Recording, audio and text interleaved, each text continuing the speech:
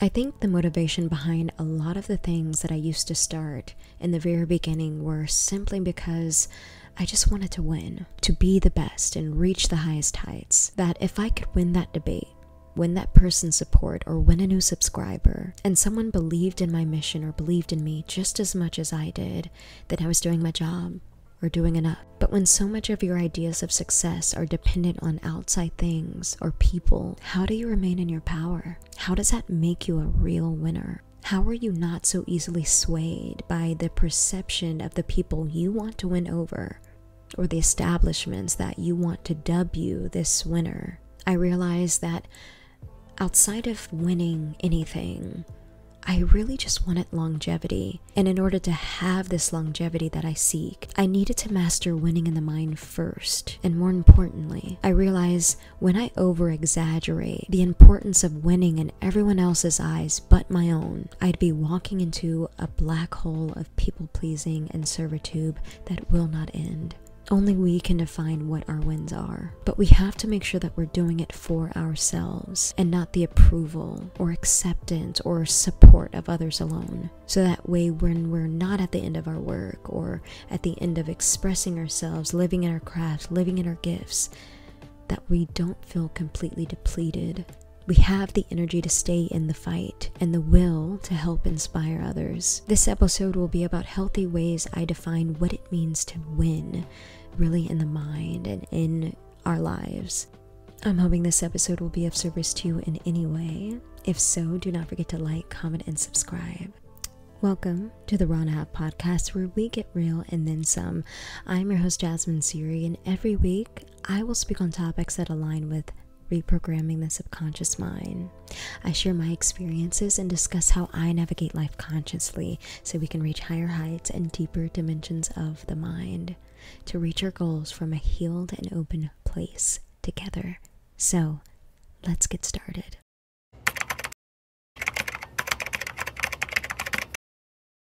There are things in our life that require us to climb to win, even though we're deathly afraid of heights. To be honest, one of my biggest fears as a speaker, as a performer, as a writer, is freestyling.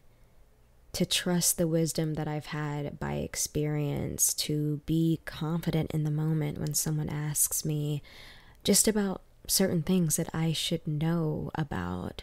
I think for so long, in the freeness of my expression, I've been so easily misunderstood because of the way that I speak, that I get insecure that things don't come out right, or I'll say it wrong, or I'll say something and then hours later I'll say, dang, I should have said it that way. Maybe it would have resonated more. But to be asked to pull wisdom from a place on the spot that in my experience I have only been able to discover within me through deep solitude and silence, it's scary. I don't want to say anything wrong. I have a responsibility to say things that resonate, and I love that, but I don't want to get canceled or offend anyone by saying something that isn't politically correct. So I get so wrapped up in the sacredness of my solitude and that being the only place to pull from, when in reality, if I was comfortable and I was confident enough with the wisdom that I have, I could see that the source that I use to pull wisdom from is absolutely everywhere. And there will never be a perfect time and there just will never be a perfect moment to attune myself to such an openness, which is why practicing meditation and journaling as a practice is so important. It's because it teaches you ways to anchor yourself when the time is never right and things happen outside of your preference or control in life. And the chaos that is your life is calling you to bring your attention to so many places outward. Do you still have the willpower to master yourself? I saw a video interview of Toni Morrison talking about, those creative blockages. And she was speaking to someone that she knew in publishing about not feeling right to write. Nothing was flowing because of her surroundings at the time, or where her life was, or whatever, I assume. It may have felt unsafe or uneasy to just put herself in the mindset to write creatively at that time. And he reassures her that, like, no, this is the time where you must write, definitely write. Who cares if the conditions aren't perfect? The conditions are never perfect. Use it.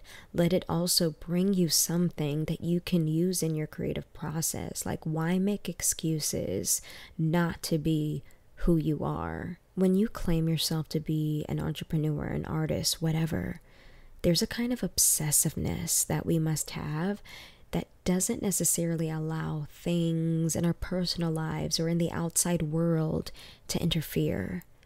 Not because we're just so determined to win or succeed or be the best, but because in a way, the separateness that we keep is something that helps us nurture, our craft, our gifts, and all of the things that are truly ours.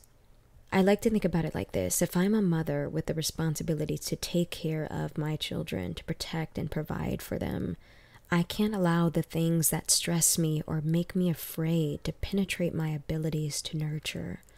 Because although those things are real, it does not matter or serve my abilities to nurture.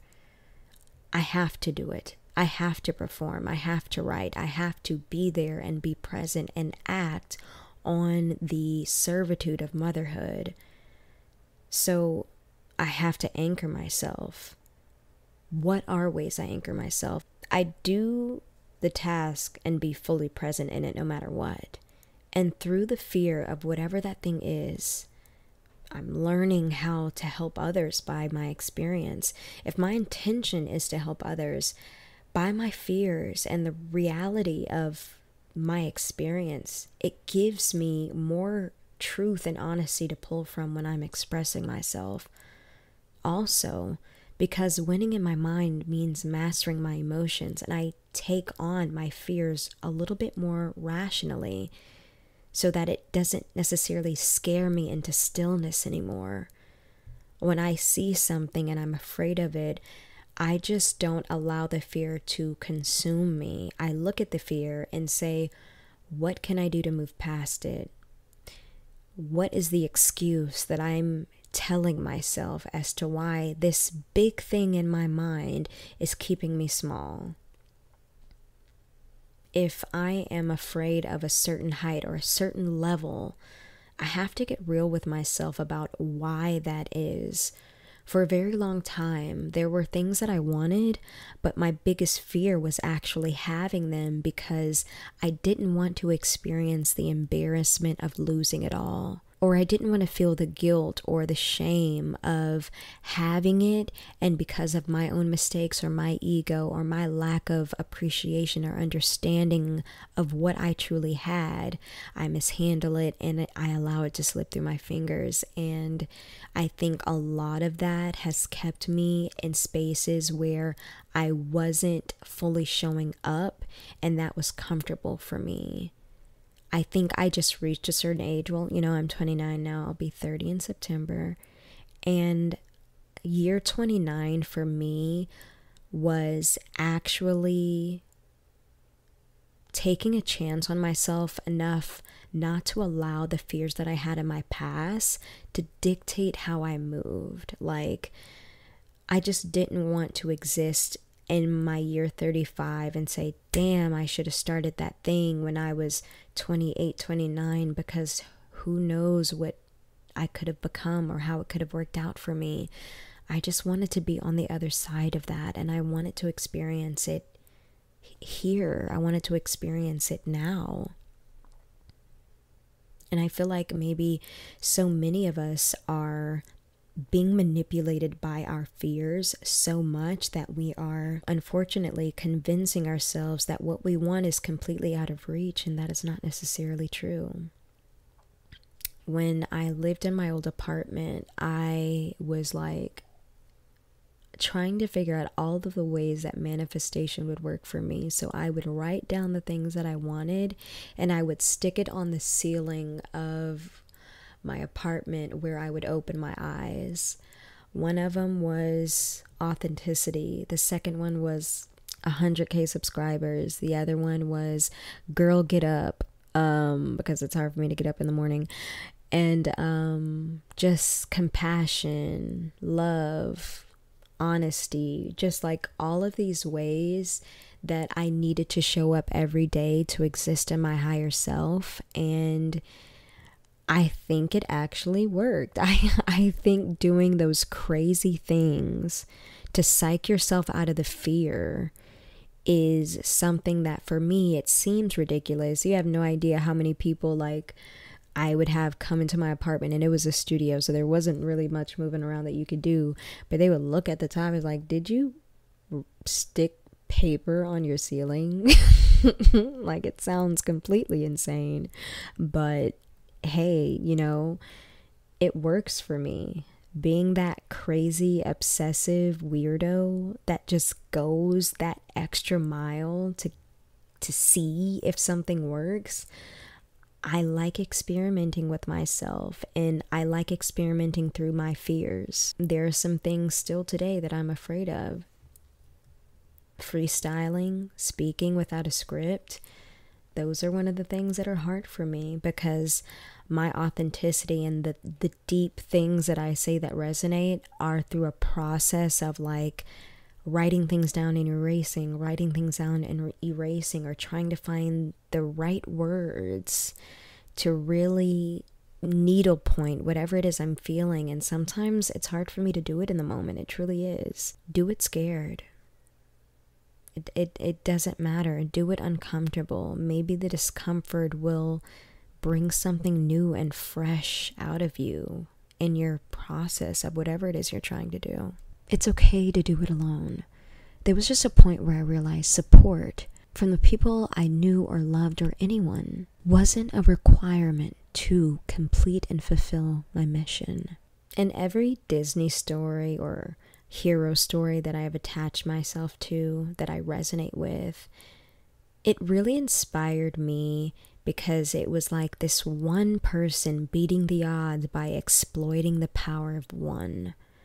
I'll be honest and say that maybe that's just how I've always been, but I have never had a lot of community. Matter of fact, being in groups have always made me anxious. I had a lot of social anxiety growing up, because if I can be real, you know, growing up in Houston, there's like a specific type of way of being Black sometimes that just was not allowed, or it just was looked at as being weird, you know, awkward even. So it's like, if I wasn't the most hood or trying to be this most aggressive Black girl, I was super lame or something else. It's like this very interesting in between of being a multidimensional Black girl that left me very anxious growing up, because I didn't know how to truly express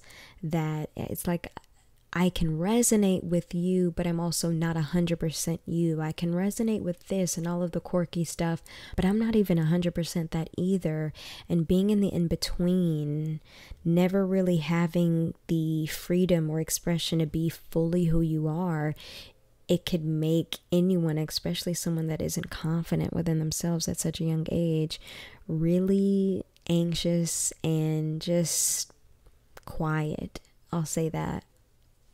So I never had a large group of friends, and this served me, because when I think of what it takes to win, I've never included the support of my family or friends as a necessity to feel that.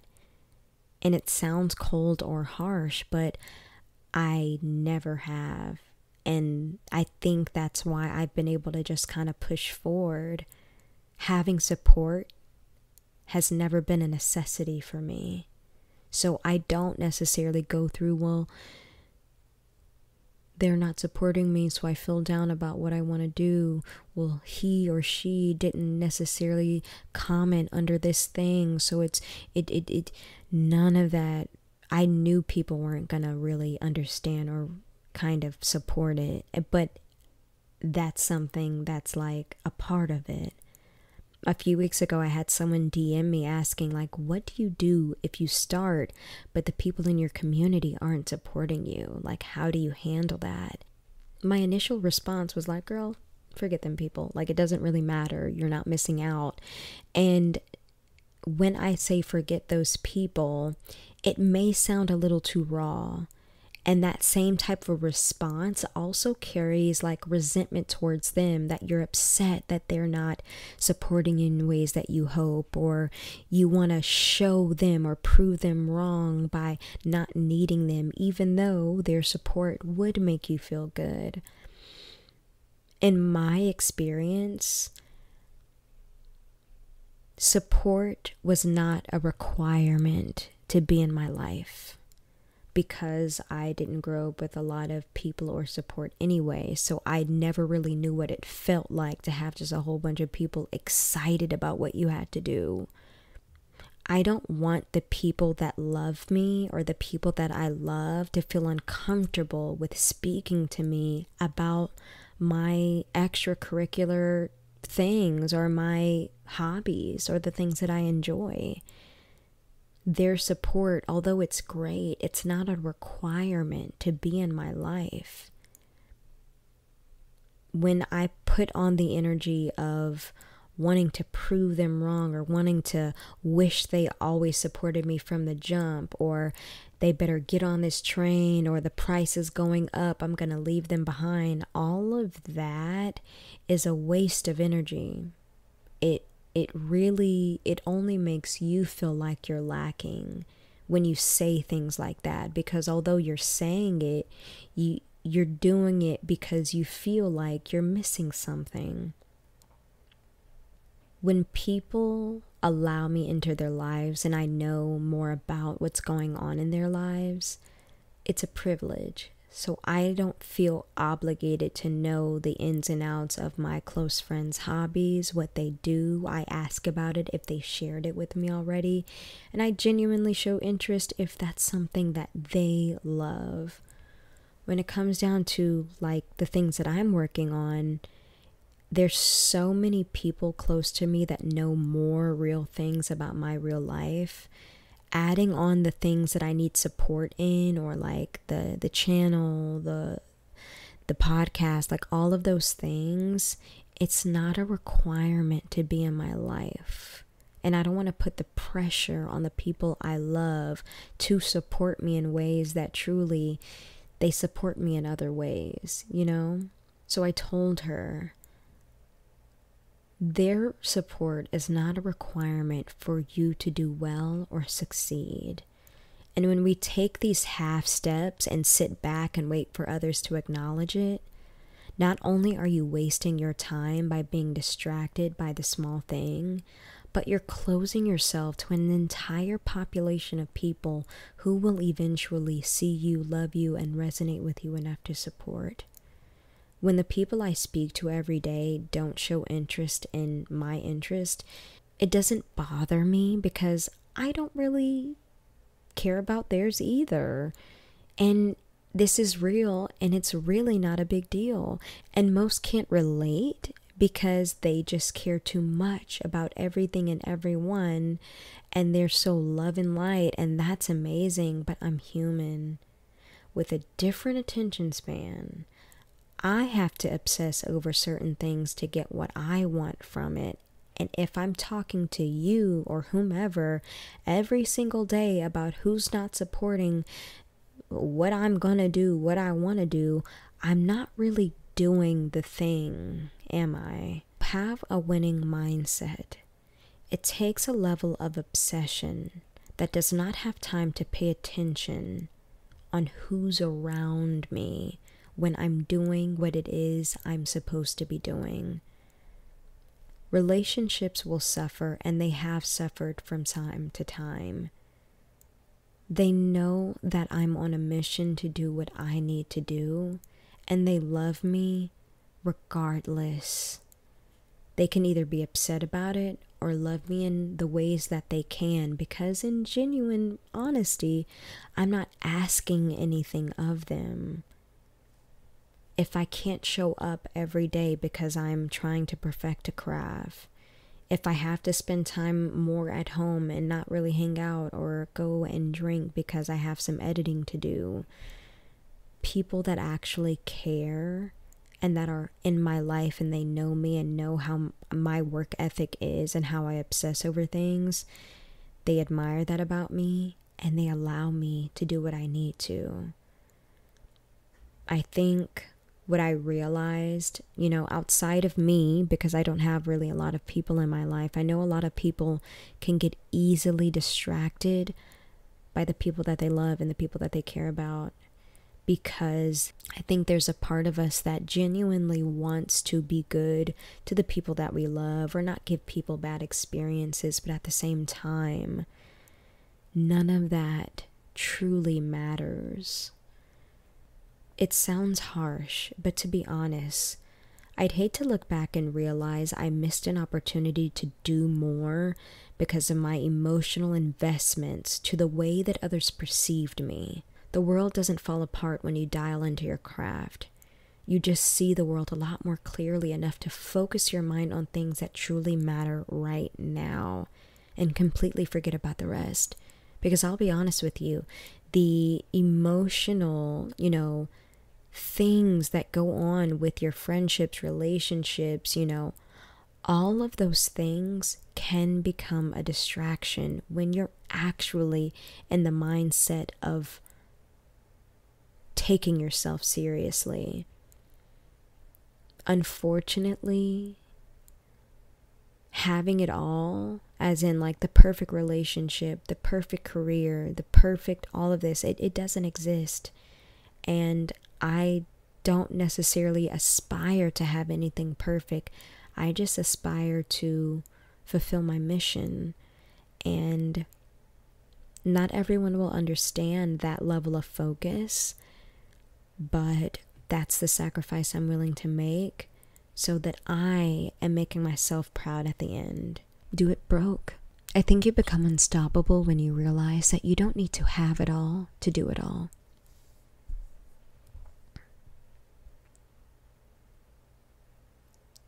Matter of fact, you have done a lot more with a lot less.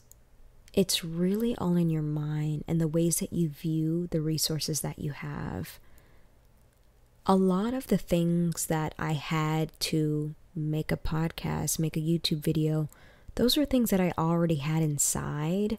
I just didn't see it materialized yet because I was just so focused on so many other things. Like everything that I had to, make the podcast, to do everything that I'm doing now, I probably could have done years ago. I just wasn't focused on it. It's like when you finally shift your perspective to what you have, you realize, wow, it's more than enough to take care of the things that you need to.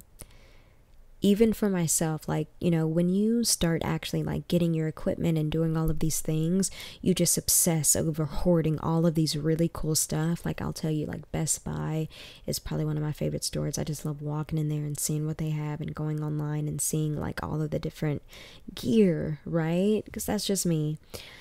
But there was a time where I had a different lens. It was a 30, well, I still have it. It's a 35, and I wanted something wider just so I can have a different shot. And I was talking to my partner, no, I need to get this lens. I have to get this lens before da-da-da-da-da. And he was constantly telling me, you don't have to get the lens, but that's something that you're telling yourself. Once you get the lens, nothing is going to change, so you might as well do what you can right now. And that was so annoying to me, especially when there's things that I want and I want what I want.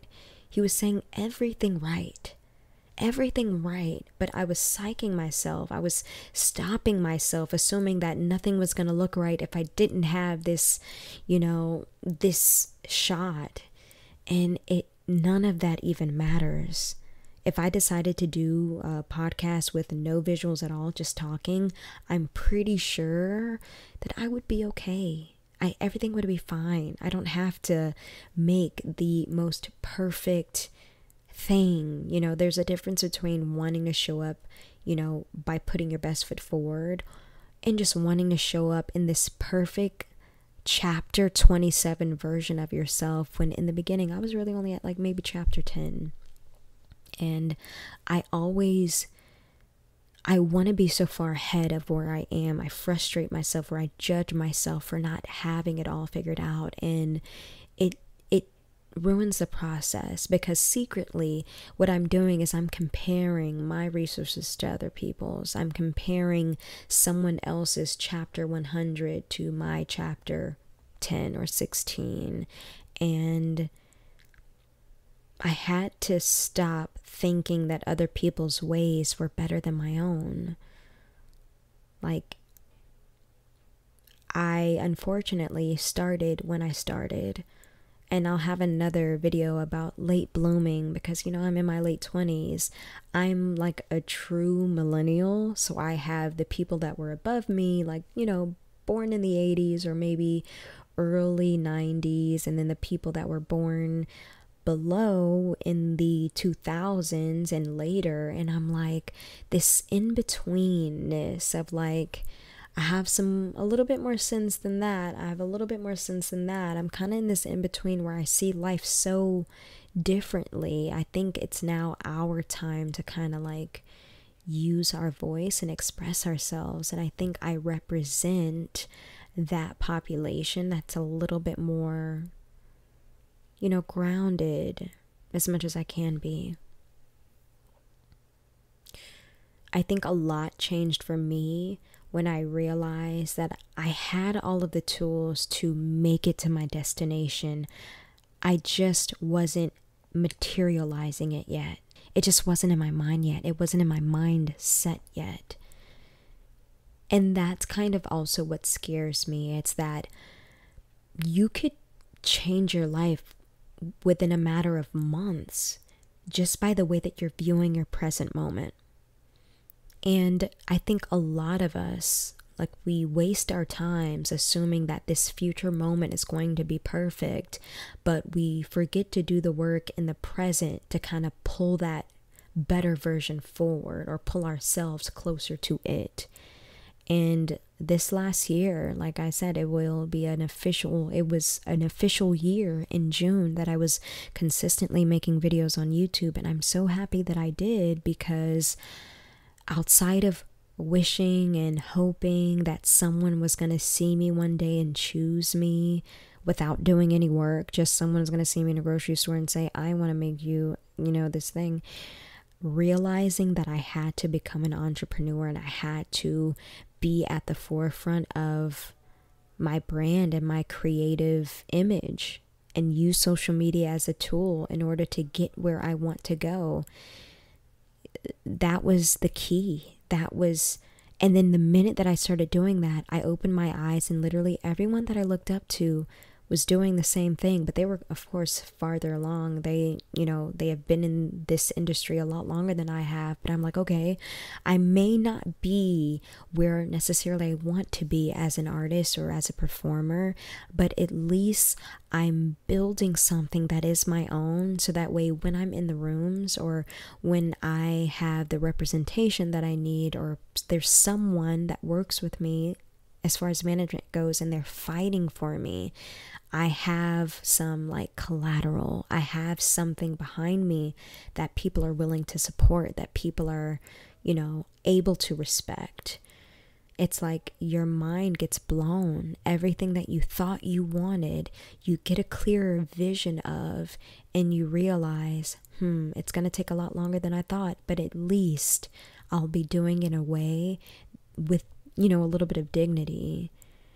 And even Victoria Monet, beautiful woman, amazing artist, but she spoke about the amount of years that it took and all of the routes that she took to get her to where she is now. And she trusted the journey. She trusted the pace of her life, and she did it,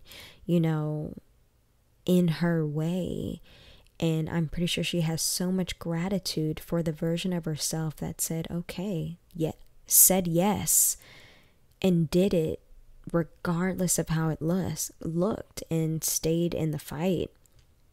I think having a winning mindset, especially when there's something that you want to manifest or there's something that you want to call forward to you, we have to think about winning in new ways, because there's so many ways that you can win. But I think there's something significant about having your own journey, learning from your experiences, and having the tools of experience on your belt. Like, you may not be exactly where you want to be, but I can assure you the person that's where you are made a lot of mistakes to get where they are. And they're only there because of those groups of mistakes. Or maybe a person that you witnessed has an opportunity that you don't have, and they're struggling with it because maybe it's put them in a very tough situation. There's so many things that we don't know, which is why honoring your truth, defining what winning is in your mind, is so important. And yeah, thank you all so much for liking, commenting, and subscribing, and making it to this far in the video. I love you guys so much. If anyone is interested in having a one-on-one with me, the link is in the description below. If you are interested in getting information on your YouTube channel, your podcast, and ways that you can amplify your voice, let me help you. If you're interested in figuring out what it is your purpose is and how you can further walk in your purpose in this life, I'd love to sit down with you, talk about what it is you want to have in your life and ways we can pull that closer to you. And yeah, I can't wait to see you guys there. Do not forget to follow me at jasmin.siri on Instagram and all of the things. And I can't wait to see you guys in my next one.